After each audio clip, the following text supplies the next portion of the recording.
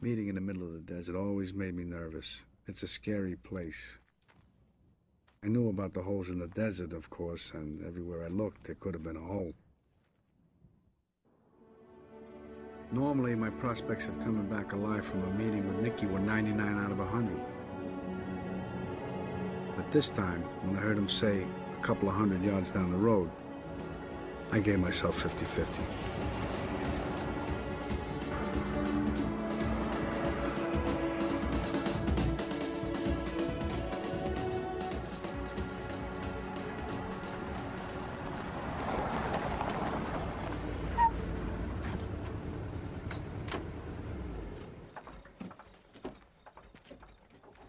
Where the fuck you get off talking to people about me behind my back going over my head?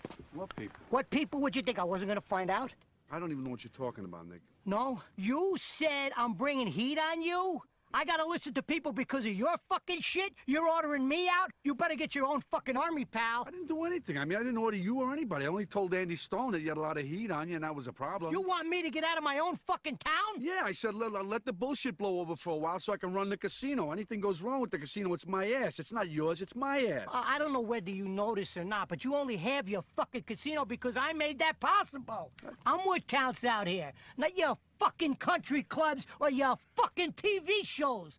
And what the fuck are you doing on TV anyhow? You know, I get calls from back home every fucking day. They think you went batshit. I'm only on TV because I gotta be able to hang around the casino. You understand that. You know that. fucking Come on. ass. You could have had the food and beverage job without going on television. You wanted to go on TV. Yeah, I did want to go on TV. That way I have a forum. I can fight back. I'm known. People see me. They know they can't fuck around me like they could if I was an unknown. That's right, You're making a big fucking spectacle of yourself. Me? I wouldn't even be in this situation if it wasn't for you. You brought down so much fucking heat on me. I mean, every time I meet somebody, the big question is, do I know you? Oh, sure. And Now what you want to blame your fucking license on me. No, is that it? Nicky, when you asked me if you could come out here, what did I tell you? I mean, you asked me, and I knew you were going to come out no matter what I said, but what did I tell you? Do you remember what I told you? Back Do you remember what I told you? Back up a fucking minute here. 1 minute. I asked you, when the fuck did I ever ask you if I could come out here? Get this through your head, you. Get this through your head, you Jew motherfucker, you. You only exist out here because of me.